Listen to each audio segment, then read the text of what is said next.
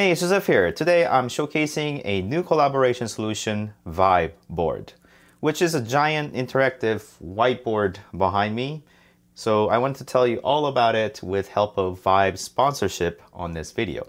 First of all, I wanted to go over how I received this board and how I went about setting it up. So let's cue the time lapse. So with one order, I received two large boxes, one for the board and one for the stand.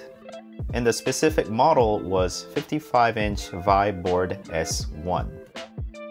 And be sure to open the box by lifting the top box instead of cutting the top open like I did over here. The board comes with the two passive Vibe styli or styluses. I'm not sure which one is right, but those are included in the box. And this stand was actually in white, but they have blue and red versions of the stands as well.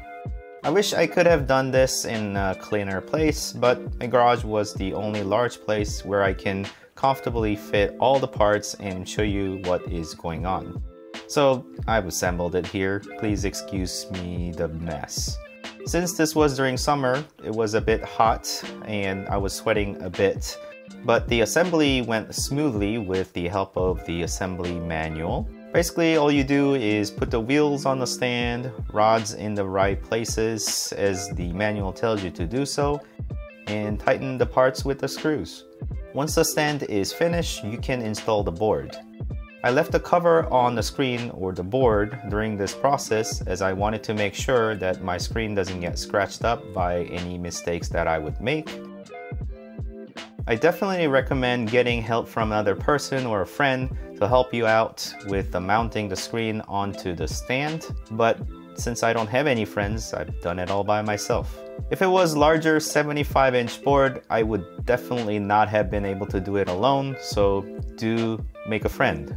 Once you lower the screen to the mounting points, you can secure the screen with included screws. There is a VESA mount, or the holes meant for VESA mounts, to the back of the board, 200mm by 200mm. So you can also mount the board to other stands or onto the wall with other VESA mounts. But I figured it would be easy for me to have a moving stand so I could just kind of wheel this thing around. The smooth wheels allow it to move around quite freely and I can spin it around easily like so. Then it is all finished. The stand is holding the large screen well whilst looking clean, and because of my messy garage, I don't think it's doing the justice, but if the board was set up in a clean office space or showrooms, I think the whole thing's gonna go really well and look nice. And you can see I have ordered all three accessories that Vibe provides: the Vibe Smart Camera, Vibe Stylus, and the Vibe Tab. I'll go further into each of these accessories later, but I can connect the power to the board, press the power button, and it is on. I went through the setup process by connecting into my Wi-Fi and the account and etc. Just follow the steps as it guides you. As soon as I started using it, I immediately noticed how fast and responsive the board was. I've dealt with a lot of touch-enabled devices in the past, and this felt much more smooth and accurate as I used my finger to do the input. I played my own YouTube video as I did the test run. Please excuse the glare on the screen as I did not position the camera so well. In the naked eye, it is not as apparent, but it just captures a lot more harshly on the camera. I've tested the stylus briefly as well. Quickly marking up my drawings, and I've tried the quick annotation feature. And why not also try installing the Vibe Smart Camera? It has quite a large lens element, which means quality, and has an easy mounting system below the camera, and it mounts just that easy. And voila! Now I get to show you even more mess on the other side of the garage. Great! So what is Whiteboard in simple terms? This is all-in-one smart whiteboard designed to improve communication for AEC professionals by showing things. It utilizes easy-to-use cloud-based system and allows you to annotate various files seamlessly. This is beneficial to all architects and architect alikes like myself, who have a lot of reviews, meetings, and presentations daily. This workflow will improve both the speed and quality of the meetings to focus on things that actually matters. Why don't I mention a couple of use cases that I thought would come in really beneficial to you. So imagine having this board at a model home or showroom. This large screen works as an interactive digital catalog.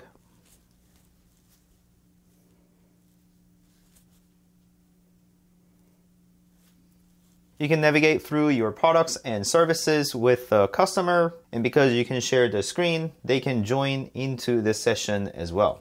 Even if you have a full web page with the catalog, the experience is much less than having an agent guide you through the experience. In the model home setup, where the builder will guide you through different layouts of homes or different type of finishes and features, you can certainly do that by using a large board like this, followed by different levels of finishes and fixtures. Now you have the ability to guide them through. I would say the digital catalog usage of this board is a bit of unique scenario. And the obvious use for this board would be for presentations. And because I'm an architectural designer, I could certainly do presentation on this where it would really shine. The board has quite a fast processor and OS that allows you to run useful native apps like these. More on that later, but I wanted to show you the use case of connecting my laptop with the Vibe board. With a single USB Type-C connection to your laptop, you'll see a prompt, and it now shows my laptop screen. And I can show a live presentation of my SketchUp model this way, or do the renderings as well. And I can set this up in multiple ways. I can show the rendering on the big screen whilst I am showing the SketchUp model on my laptop. So whilst you guys are looking at the rendering, I can look at my 3D model and perhaps relocate a tree. Notice how that tree has now moved.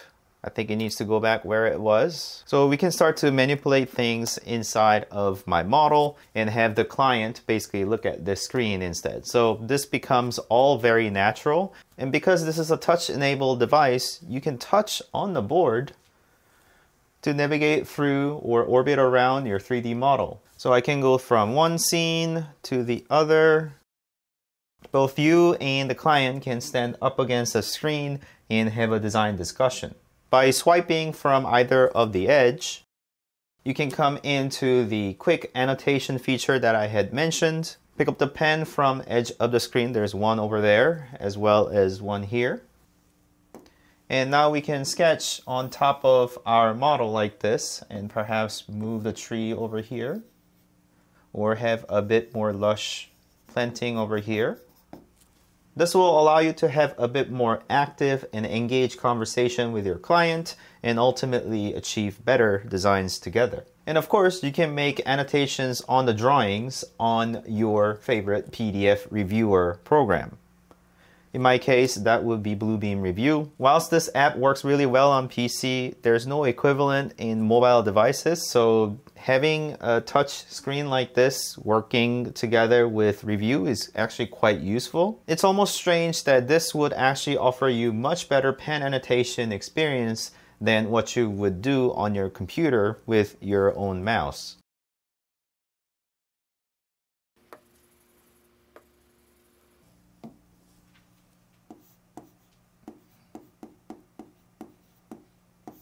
The best part about this experience is the fact that you can do all of this together with your collaborator. So without the laptop or any device connected, you can now utilize a Canvas app, Vive Canvas. And these are some of the drawings that I have already imported into the Vive Canvas. And I can click on a specific file. And these are the pages that belong into this PDF drawing.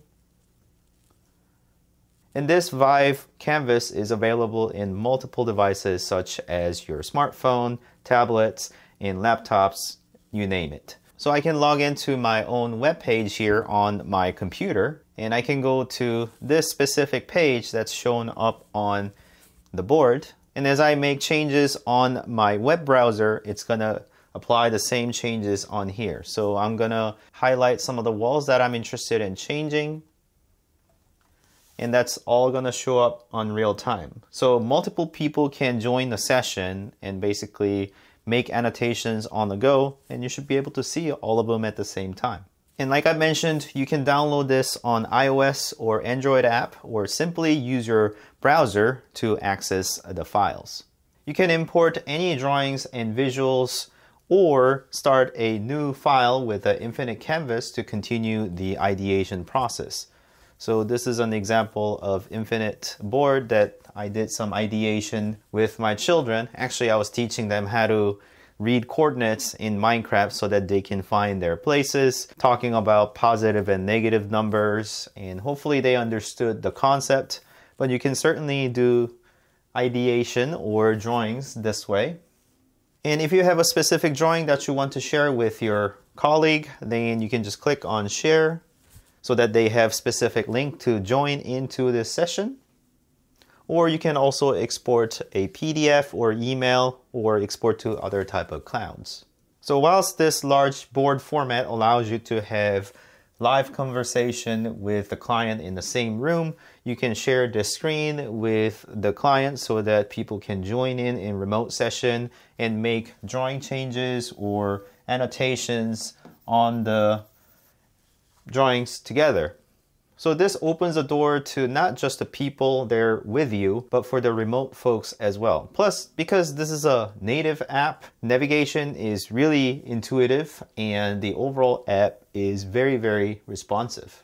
And as a little pen tip, you can use 2 buttons to navigate between 2 different pages or further on. So this becomes as your presentation remote, if you will.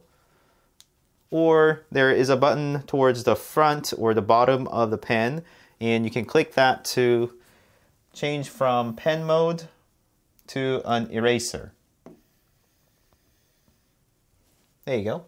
And because the board is very large and allows intuitive controls, you can walk your clients through different virtual tour experiences. As a most basic level, you can show 360 photos. This is a 360 photo that I've taken in New York City, Times Square, and you can look around in 360 view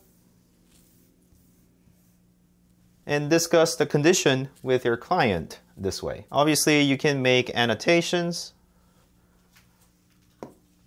So I think this is visible corner of this building, so we perhaps need to work around this corner. And perhaps this becomes a different volume. And why not have some trees? Yeah, I know it doesn't work on Times Square, but yeah. But if you have multiple photos available in your library, in your browser, then you can navigate through them and discuss that easily. And you can certainly walk them through streets of New York this way. The next level would be to do a full virtual tour.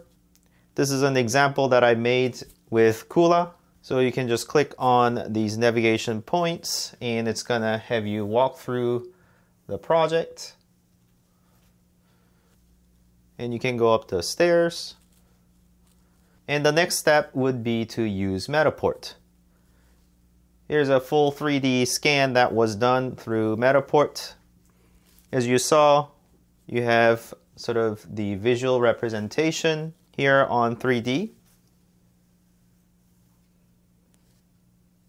And then also you can double tap into go into that space and navigate through. And you can have further details on certain elements so that more photos or links are shown in this type of setup. Quite an interesting implementation with the touchboard, right?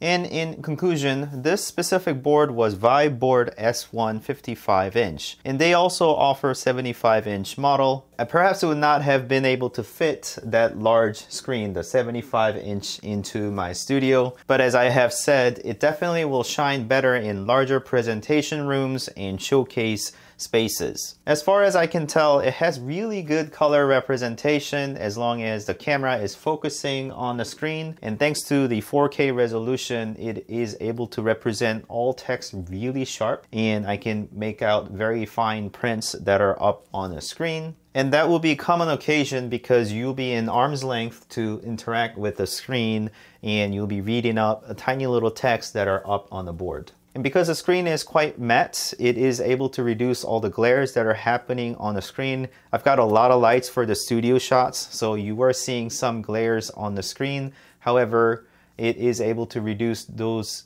glares that are actually visible in naked eyes. And also, because it is matte, it is not as much of a fingerprint magnet.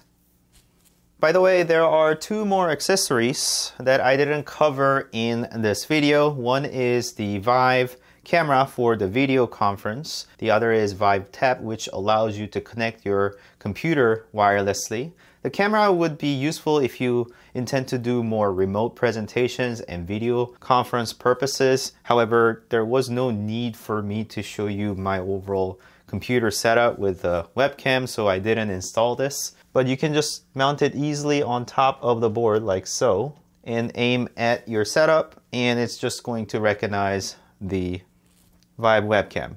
And use Vive Tap if you prefer not to have any cables dangling around and connecting to your laptop. However, I prefer cable method because it is just simpler in a lot of ways, and this will have no delay in terms of your input on your computer versus what gets shown on the screen. And I also really appreciate the tack sharp picture that gets shown from my laptop onto this amazing display. So if you're interested in more information of the Vive board, then be sure to check out their website via the link in the description. And I hope you got some value out of this video. If you did, please don't forget to like this video and consider subscribing to my channel to continue watching these type of videos. Thank you so much for watching. As always, I'll see you next time. Bye.